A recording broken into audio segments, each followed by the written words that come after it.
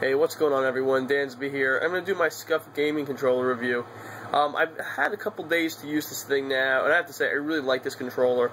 I haven't gotten used to the paddles yet on the controller, but I'll get back into that in a minute. Okay, so here's the Scuff wired controller. So you can see I have it with the Concave on the left stick and Dome on the right stick. I use the domed controller. It's like the PS3 joystick on the right. I chose to pick that because I kind of like them. I like how it moves. It kind of sticks to your finger. It feels like I feel like I have more control with it. So it's one reason why I prefer the Dome stick over the Concave. I didn't get it on the other stick mainly because you don't need to have as much control with that. You're not aiming with the left stick, and I've gotten used to it on the Xbox at this point. So that's what I did.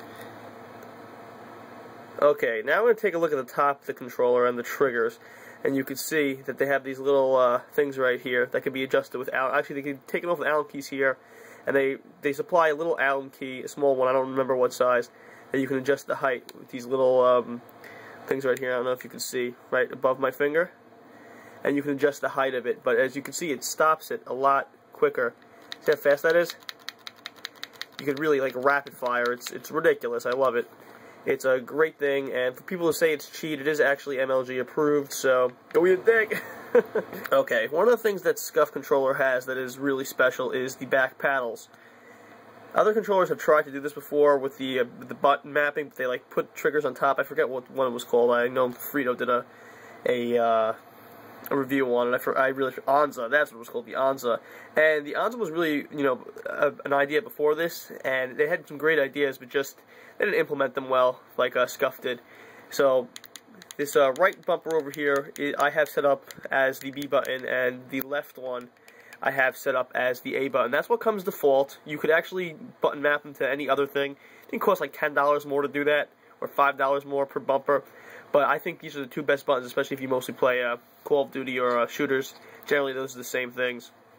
So it's probably your best bet. I also chose to do the wire controller for a few reasons. One, see over here, it's nice and open. And on the, obviously the wireless controller, it doesn't have that. So I would say it's a little harder to hit the bumpers a little bit. It's a little tight squeeze, but it's not a huge deal.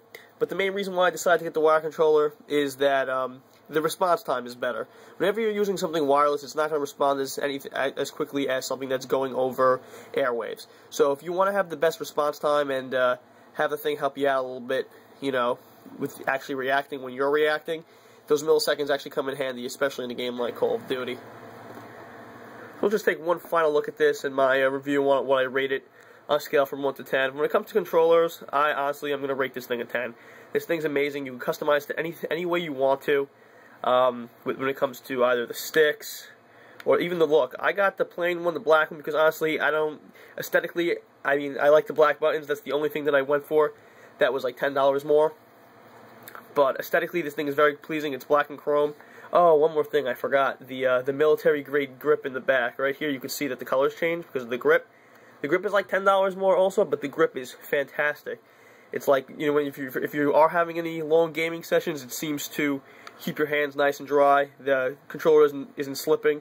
It's just a great grip, military-grade grip. That's the last special thing about this that I like. Alright. So hopefully this will help you guys be a little more informed on the Scuff gaming controller. Mine I think cost about $150, but they range from like $90 to I think about $200, depending on what you get. And I think the more stuff you get, obviously the longer it takes. It took me about 2 weeks to get this controller, which isn't bad. So yeah, like I said, hopefully this helped you make your decision on the controller, and I'll catch you guys soon. Bye.